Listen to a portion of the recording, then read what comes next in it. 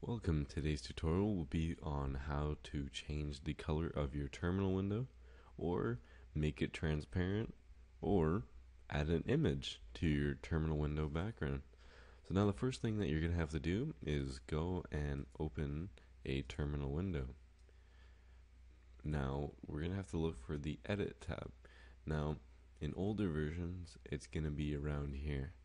So I'd say any version up to like 11.11, yeah, 11.04 will be around here. Now 11 point, whenever they started Unity basically is when it will be at the top here, I believe. So just look for the Edit tab wherever it may be and go to Profile Preferences. Now this is going to open up and you're going to go over to the Color tab. Now you're going to uncheck Use Colors from System Theme, and then you can go and change your background color.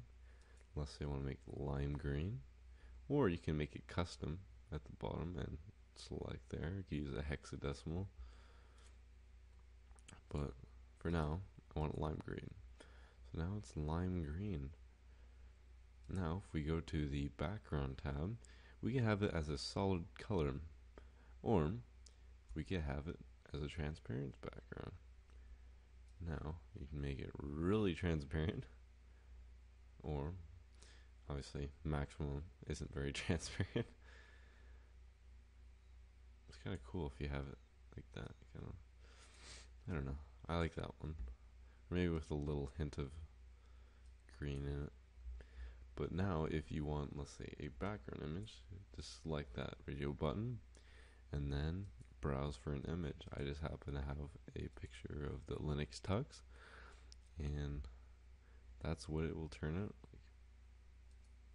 Now here's another little tip.